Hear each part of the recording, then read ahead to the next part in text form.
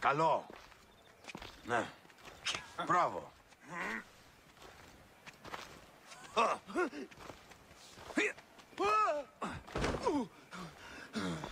Καλό.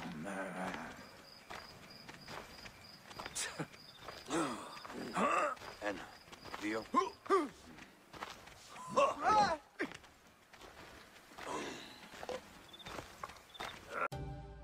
Perseus.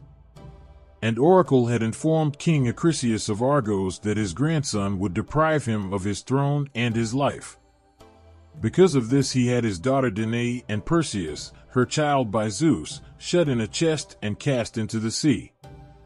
Through wave and wind Zeus guided the course of the chest, and the tide at last beached it on the island of Seriphus, over which two brothers ruled, Dictys and Polydectes. Dictys was fishing when the chest hove out of the water, and he dragged it ashore. Both he and his brother lavished affection on Danae and her child. Polydectes took her to wife and had Perseus, the son of Zeus, carefully reared. When he was fully grown, his stepfather urged him to go in search of adventure and undertake some quest that would bring him glory. The youth was willing enough, and soon they agreed that he was to find the Medusa, strike off her terrible head, and bring it to the king in Seriphus. Perseus set out on his quest, and the gods guided him to a far-off region where Phorcys, father of many monsters, made his home.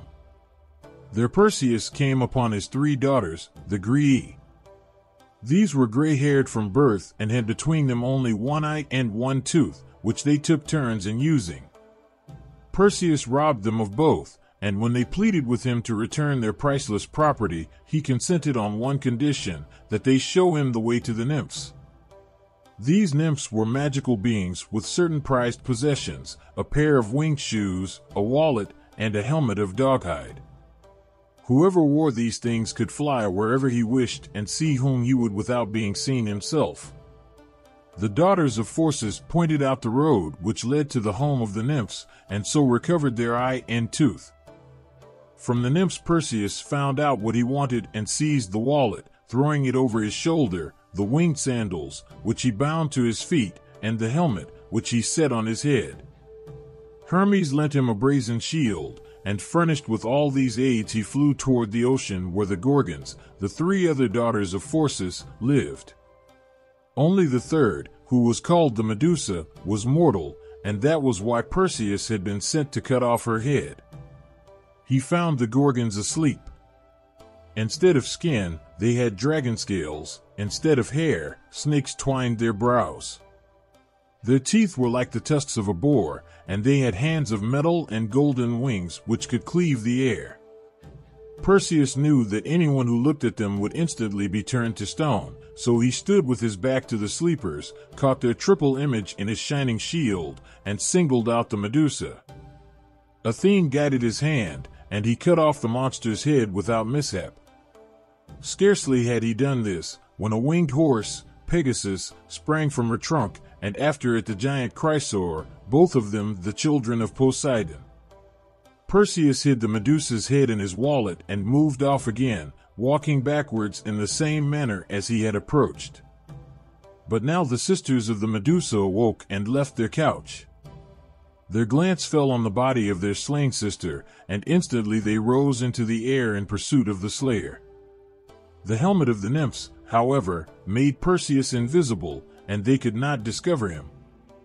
As he flew above the earth, the winds tossed him hither and thither like a rain cloud and shook his wallet, so that the Medusa's head oozed drops of blood which fell upon the sandy waste of Libya and changed to many-colored serpents. Ever since, Libya has been infested with poisonous vipers and adders. Then Perseus flew westward and floated down to earth in the realm of King Atlas to rest.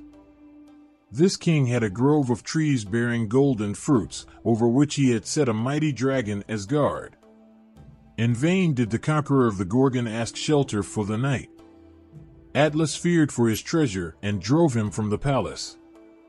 This angered Perseus, and he said, "Since you refuse to grant me what I ask, it is I who shall grant you a gift." And with that he drew the Medusa's head from his wallet, turned aside, and held it out to the king, who was at once turned to stone, or rather, because of his gigantic stature, to a mountain. His beard and hair became spreading forests. His shoulders, hands, and bones stiffened to rocky ledges, and his head changed into a peak which loomed into the clouds. And now again Perseus bound the winged sandals to his feet. He strapped the wallet to his side, put the helmet on his head, and leaped into the air. On his travels he came to the coast of Ethiopia, where King Cepheus held sway. Here he saw a girl chained to a cliff which jetted into the sea. Had her hair not blown in the wind and the tears trembled in her eyes, he would have taken her for a statue carved of marble. In his delight at her loveliness, he almost forgot to move his wings. "Tell me," he implored her, "why you, who should be decked out in shimmering jewels, are bound with chains. Tell me the name of your country. Tell me your own name." At first she was silent and shy, afraid to speak to a stranger. Had she been able to move, she would have covered her face with her hands. But so the youth might not believe she had some guilt to conceal, she answered at last, "I am Andromeda, the daughter of Cepheus, king of Ethiopia.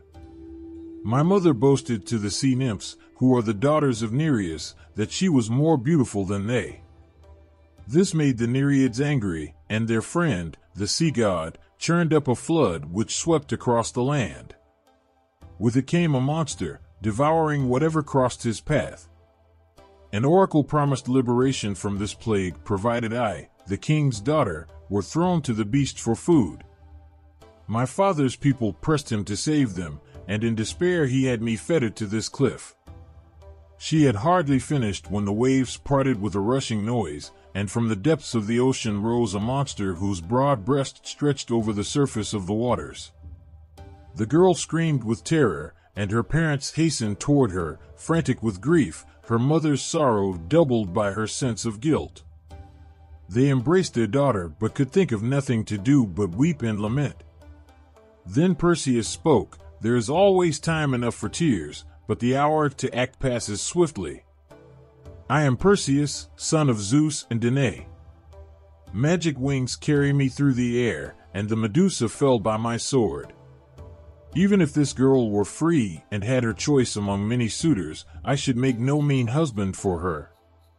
Yet I woo her now, as she is, and offer to save her." Who could have hesitated under such circumstances?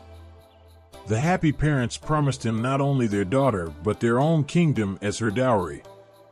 While they were still intent on questioning each other, the monster approached like a ship with the wind full in her sails, and was soon only a stone's throw from the cliff. Then the youth took off from land, thrusting against it with his foot, and bounded into the upper air. The beast saw his shadow on the sea, and made for it with furious speed, scenting an enemy who threatened to cheat it of its prey. Perseus darted from the sky like an eagle, landed on the animal's back, and plunged the weapon with which he had killed the Medusa into its body just below the neck, up to the very hilt. Hardly had he drawn forth the blade, when the scaly thing now leaped high into the air, now dived deep into the tide, and there raged in all directions like a boar pursued by the pack. Perseus struck at it again and again until the black blood gushed from its throat. But his wings were dripping, and he no longer dared trust to his waterlogged plumage. Fortunately, he espied a reef whose highest point projected from the waves. With his left hand, he supported himself on this slender pinnacle, while his right drove the blade twice, 3, 4 times, into the monster's bowels. The current carried the vast body away, and soon it vanished from the face of the deep. Perseus had sprung ashore. He climbed the cliff and loosed the bonds of the girl, who welcomed him with a look of gratitude and love. He brought her to her rejoicing parents, and the golden palace flung its gates wide for the bridegroom. The wedding feast was still steaming on the board, and the hours sped nimbly by in carefree happiness, when the court suddenly filled with a muttering throng. Phineus, the brother of King Cepheus, who had wooed his niece Andromeda but abandoned her in her need, had come to renew his claims, supported by a host of armed men. Brandishing his spear, he entered the wedding hall and cried out to Perseus, who listened in amazement, "I have come to avenge the theft of my promised bride. Neither your wings nor Zeus, your father, will help you escape me." And even as he spoke, he aimed his spear. Then Cepheus rose and called to his brother. "You are mad," he said. "What is driving you to this evil deed? It was not Perseus who robbed you of your beloved. You gave her up when we were forced to consent to her death, and you stood by while she was being bound and failed to offer aid either as her uncle or her lover. Why did you not carry off the prize from the cliff yourself? The least you can do now is leave her to him who has won her fairly and comforted my old age by preserving my daughter for me." Phineas did not deign to reply. He shot angry glances, now at his brother, now at his rival, as if weighing in his mind which of the two should be his first victim. After that instant of hesitation, however, he hurled his spear at Perseus with a force doubled by rage. But he missed, and the weapon buried its point in a cushion on one of the couches. And now Perseus leaped up and flung his javelin toward the door through which Phineas had entered, and it would have pierced his breast had he not saved himself by darting behind the altar. As it was, the weapon struck the forehead of one of his companions, and now his entire retinue pressed forward and engaged in a hand-to-hand fight with the wedding guests, so rudely startled from the banquet. They strove hard and long, but the intruders outstripped the guests in numbers, and at last Perseus found himself surrounded by Phineas and his warriors. Arrows whirred through the air like hailstones in a storm. Perseus covered his back by standing up against a column and from this point of vantage turned upon his foes, checked their forward surge, and slew one after another. But there were too many of them, and only when he realized that valor alone would not avail him here did he resort to the last sure means at his disposal. "Since you force me to it," he cried, "my old enemy shall help me. Let whatever friend I have here turn his head away." With this he drew the Medusa's head from the wallet he always wore slung across his shoulder and held it up to the nearest assailant. The man cast a rapid glance at the object before him and laughed in derision. "Go, find someone else to impress with your miracles," he shouted. But even as he lifted his hand to throw the javelin, he turned to stone, his hand still raised in midair. And the same thing happened to one after another. When only 200 were left, Perseus held the head of the Medusa so high that all could see it at once, and the whole 200 stopped in their tracks and became rock. Not until then did Phineas feel a qualm at his unrighteous warfare.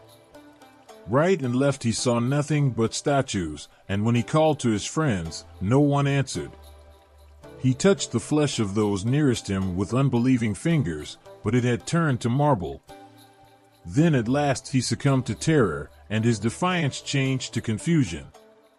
"Only leave me my life," he pleaded. "The bride and the realm shall be yours." But in his sadness at the death of his new friends, Perseus was implacable. "Traitor," he replied, "I shall found an enduring monument to you in the house of my parents-in-law," and though Phineas tried to evade it, he was forced to look upon that awful head. The tears in his eyes stiffened to stone, and there he stood with cowardly mien, arms hanging at his sides, and the humble attitude of a servant. And now Perseus could take home his beloved Andromeda. Long, radiant days lay in store for him, and he even found his mother Danae again. But he could not escape being the tool which brought disaster to his grandfather Acrisius, who, for fear of the oracle, had fled to an alien land, to the king of the Pelasgians. Here he was attending athletic contests, held on a certain festival day, when Perseus, bound on a voyage to Argos, arrived on the scene. He took part in the games and by unlucky chance struck Acrisius with the discus. When he knew what he had done, and who it was he had killed, he deeply mourned the dead, buried his grandfather beyond the confines of the city, and bartered the kingdom he had inherited. And now envious fate stopped persecuting him. Andromeda bore him many beautiful sons, and in them their father's glory lived on. Creusa and Ion. Erechtheus, king of Athens, had a beautiful daughter named Creusa.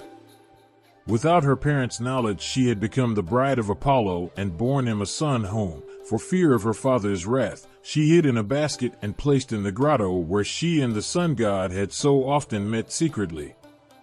Her hope was that the immortals would have pity on the child. In order that the newborn boy might not be without some token of his identity, she put upon him a necklace linked of small golden dragons, which she had worn as a girl. Apollo, whose divine insight revealed to him the birth of his son, did not want to betray his beloved nor fail to help the boy, so he turned to his brother Hermes, the messenger of the gods, for, since he was a go-between familiar to both heaven and earth, he could walk among men without attracting undue attention. "Dear brother," said Phoebus, "a mortal, the daughter of the king of Athens, has borne me a child and, for fear of her father, has hidden it in a grotto. Help me rescue my son. Take him to my oracle at Delphi in the basket in which you will find him, and with the linen in which he is wrapped, and lay him down on the threshold of the temple. The rest you may leave to me, for he is my own child, and I shall see to him." And Hermes, the winged god, sped to Athens, found the boy in the hiding place Apollo had described, and carried him to Delphi in the basket woven of willow withes. There he set it down at the gates of the temple and raised the lid a little, so that the child might be seen easily. This he did by night. The next morning at sunrise, when the Delphic priestess moved toward the temple, her eyes fell on the infant asleep in the basket. She took it for the child of some ne'er-do-well and was about to thrust it away from the sacred threshold when the god filled her spirit with compassion for his son. So she lifted him tenderly and reared him herself, and the boy played about his father's altar and knew nothing of his parents. He grew tall and handsome, and the inhabitants of Delphi, who had become accustomed to seeing in him a little guardian of the temple, now put him in charge of the precious offerings made to the god. He lived an honorable and dedicated life in the precincts of Phoebus Apollo. In all these years Creusa had heard nothing from her divine husband and could not help thinking he had forgotten both her and her son. About this time, the Athenians began to wage a fierce war with the people of the neighboring island of Euboea, and in the end the Euboeans were defeated, largely because a certain stranger from Achaea brought particularly effective aid to the Athenians. It was Xuthus, a son of Aeolus, who was himself a son of Zeus. In return for his assistance he asked, and was granted, Creusa's hand in marriage. But it seemed as though the sun god took revenge on his beloved for marrying another, for she did not conceive, but lived childless. After a number of years it occurred to her to go to the oracle of Delphi and pray for the fertility of her womb. This was just what Apollo wanted. The princess and her husband, accompanied by a small retinue of servants, set out for Delphi. At the very moment they reached the temple, the son of Apollo crossed the threshold to sweep the court with laurel twigs, according to the custom. His glance rested on the woman of noble bearing who came toward the temple, weeping at sight of the sanctuary. Struck by her air of majesty, he ventured to ask the cause of her sorrow. "I do not wonder," she answered with a sigh, "that my sadness drew your attention to me. For the fate I mourn may well be visible in my face." "It is not my wish to intrude upon your grief," said the boy. "But, if you will, tell me who you are and from whence you have come." "I am Creusa," the princess replied. "My father's name is Erechtheus, and Athens is my native land." In eager excitement the boy cried out, "What a glorious land! How famous the family from which you are descended! Is it true, what we have seen pictured, that your father's grandfather Erichthonius came up out of the earth like a young tree? That the goddess Athene placed the earthborn child in a chest, with 2 dragons to guard it, and brought it for safekeeping to the daughters of Cecrops? And that these could not check their curiosity, opened the chest and, beholding the boy, were stricken with madness, so that they hurled themselves to their death from the rocks of the citadel?" Creusa nodded silently, for the story of her ancestors had reminded her of the fate of her lost son.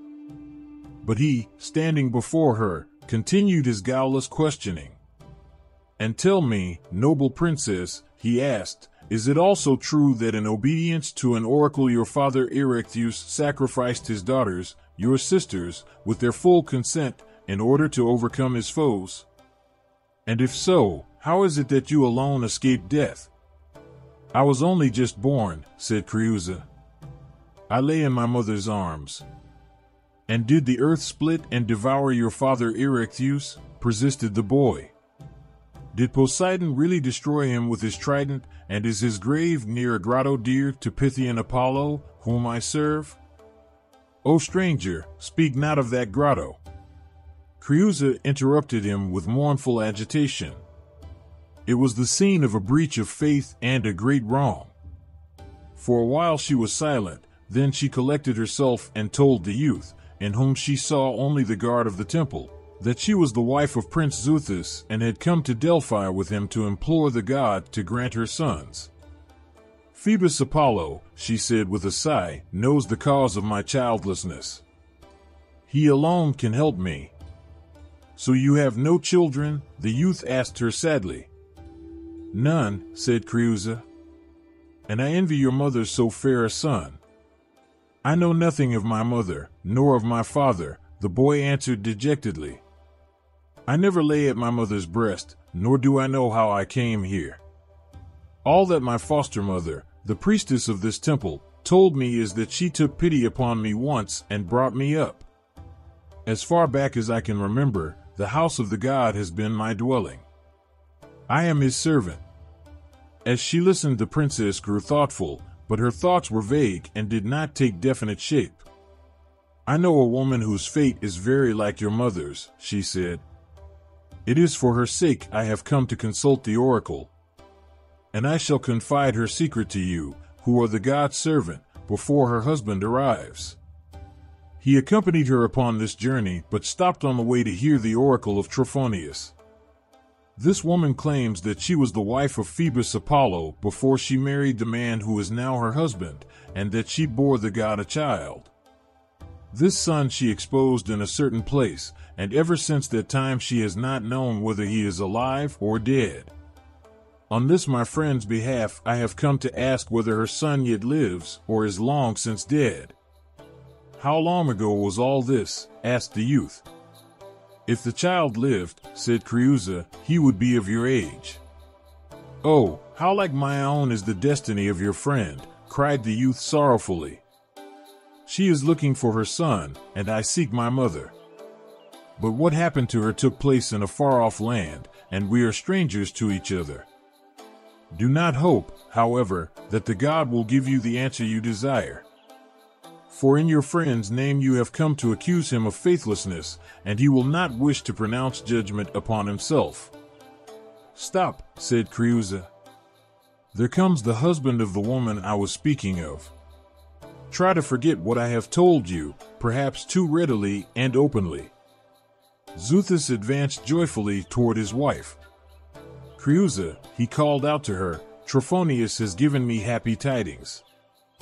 I shall not leave this place without a child. But who is this with you?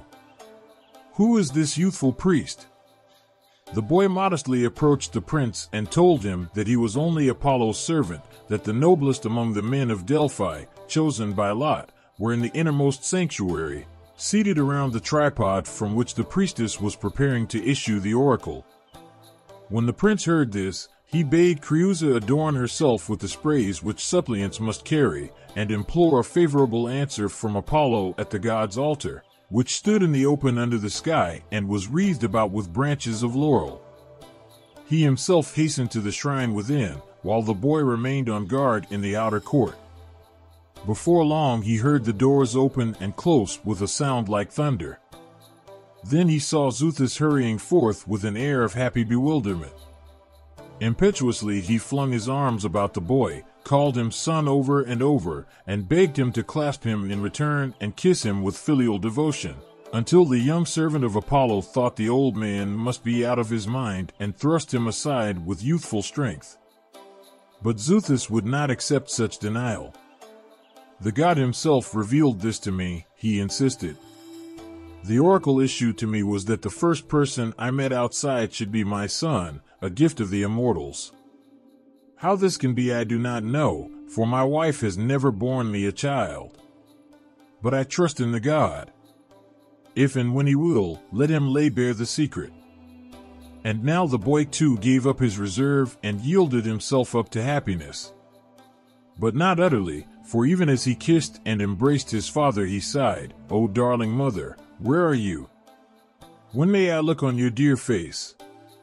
He was, moreover, in grave doubt as to what the childless wife of Xuthus, whom, so he thought, he had never seen, would say to this unexpected stepson, and how the city of Athens would receive one who was not his father's legitimate heir.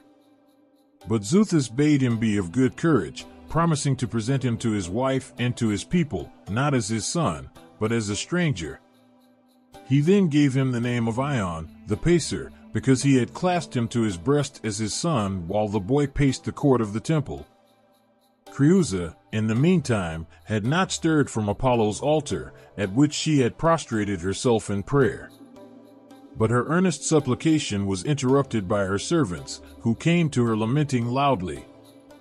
"Unhappy mistress," they called out to her, "your husband rejoices, but you will never hold a child in your arms or suckle it at your breast. Apollo has granted him a son full grown, who was probably born to him years ago by heaven knows what concubine.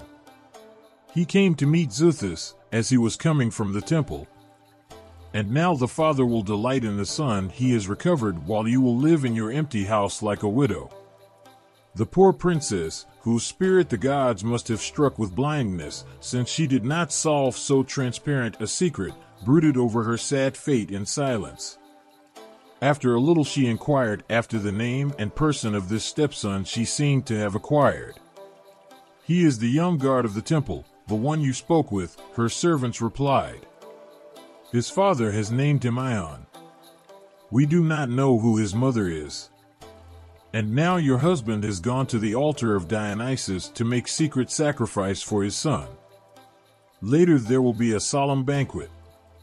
He threatened us with death if we told you these things, and only the love we bear you compels us to disobey him. But do not betray us to him."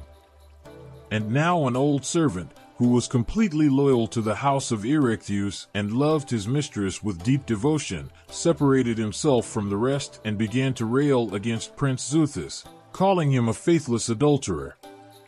In his passionate zeal, he even offered to do away with this bastard son, who would otherwise unlawfully acquire the heritage of the Erecthides. Creusa thought herself deserted both by her husband and her lover of long ago. Confused with sorrow and hopelessness, she agreed to the evil plans of the old man and, in return, confided to him her relationship to the god.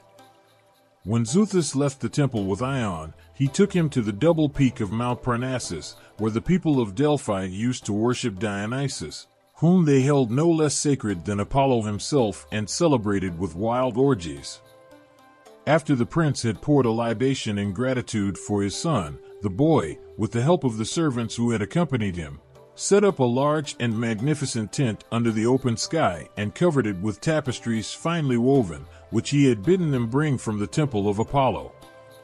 Long tables were placed within, and on them silver platters heaped with rich and dainty foods, and golden cups of fragrant wine. Then Xuthus sent his herald down to the city of Delphi and invited all its inhabitants to share in his joy. Soon the great tent was filled with guests whose heads were garlanded with wreaths. They dined in gaiety and splendor, and when the dessert was served, an aged man, whose curious gestures amused the guests, came out into their midst and took upon himself the office of cupbearer. Xuthus recognized him as Creusa's old servant, praised his industry and faithfulness, and, for the rest, let him do as he pleased. So he went to the board which held the wines and saw to the cups and the needs of the guests.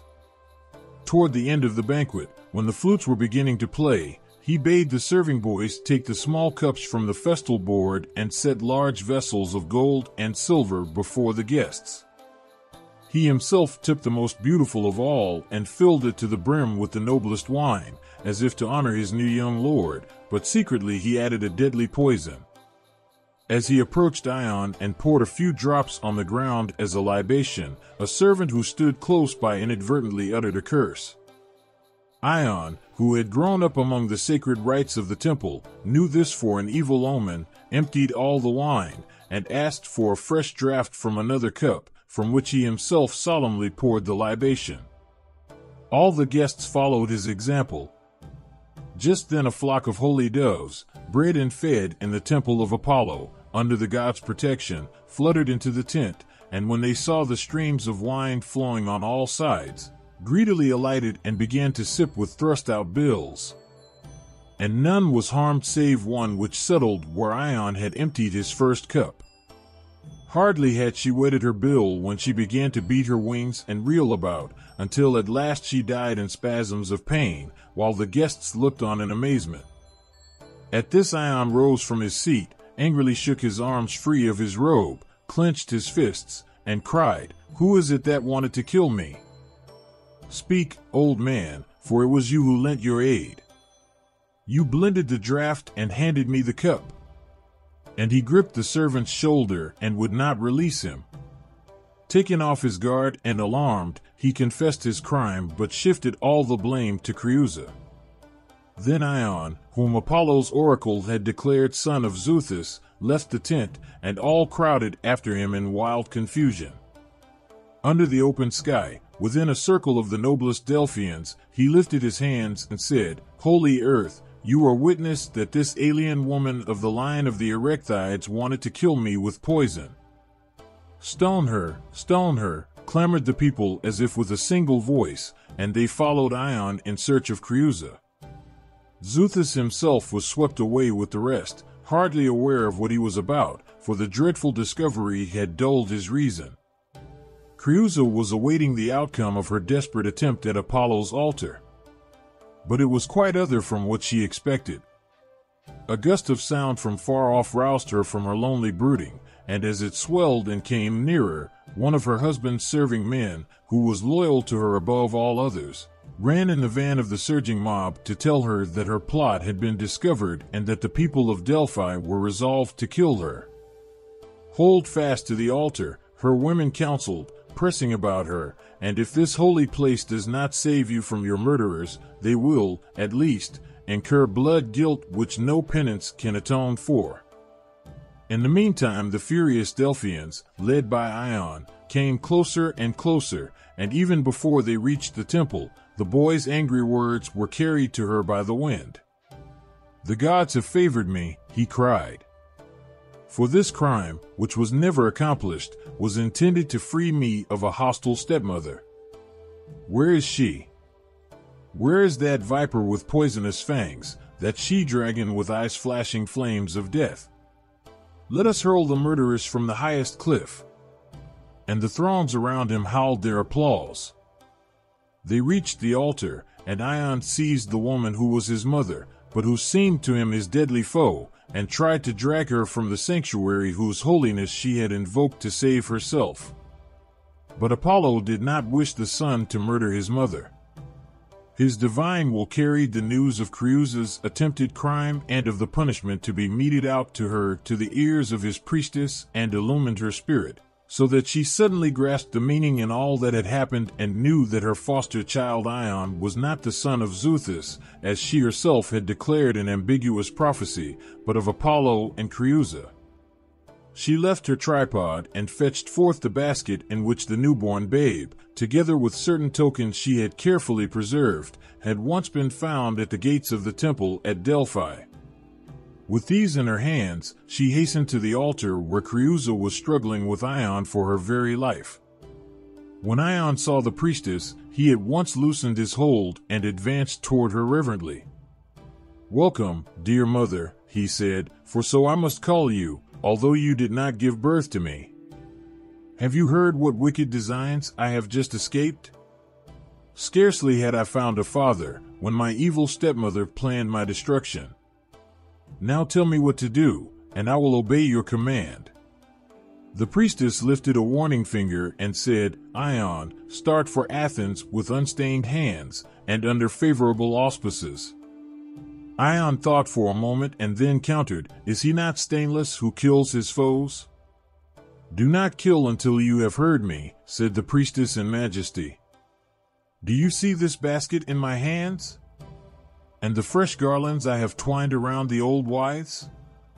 In this you were once exposed, from this I took you and reared you. Ion looked at her in astonishment.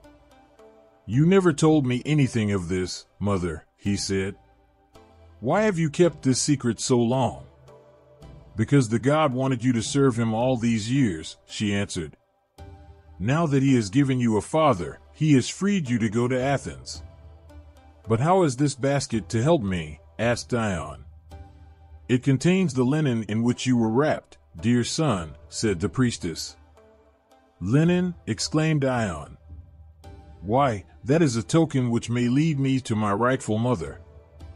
The priestess held out the basket to him, and he eagerly thrust his hand into it and drew out the folded linen. While his eyes, dim with tears, rested on this treasured keepsake, Creusa had gradually regained her composure. A glance at the basket discovered the whole truth to her. She rushed from the altar, and with a single jubilant word, son, clasped Ion in her arms. With renewed suspicion he tried to free himself from her embraces, thinking that this was only another ruse. But Creusa herself released him and stepping back said, This linen shall testify to the truth of my words. Do not hesitate to undo the folds. You will find the tokens I shall describe to you. The embroidery which adorns them I myself stitched long ago, when I was a girl. In the middle of the stuff you will see the Gorgon's head, ringed with serpents, as it appears on the shield of Athene. Dubiously Ion unfolded the linen, but suddenly he cried out joyfully, O mighty Zeus, here is the Medusa, and these are the serpents. It is not enough, said Creusa. There must be a necklace of small dragons, wrought of gold, in memory of the dragons in the chest of Erycthonius. Ion searched the basket and, smiling in delight, drew out the necklace. And the last token, said Creusa, is a wreath of unfading olive leaves which I set on the head of my newborn son. They come from the first olive tree planted in Athens. Ion put his hand into the bottom of the basket and lifted out a fresh green olive wreath. Mother, mother, he cried in a voice broken with sobs, flung his arms around Creusa, and covered her face with kisses. At last he tore himself away and asked about Xuthus, his father. Then Creusa told him the secret of his birth, that he was the son of the god in whose temple he had served so long and faithfully. Now he understood the mystery of those early events and Creusa's mistake and was glad to pardon her designs upon one she did not know.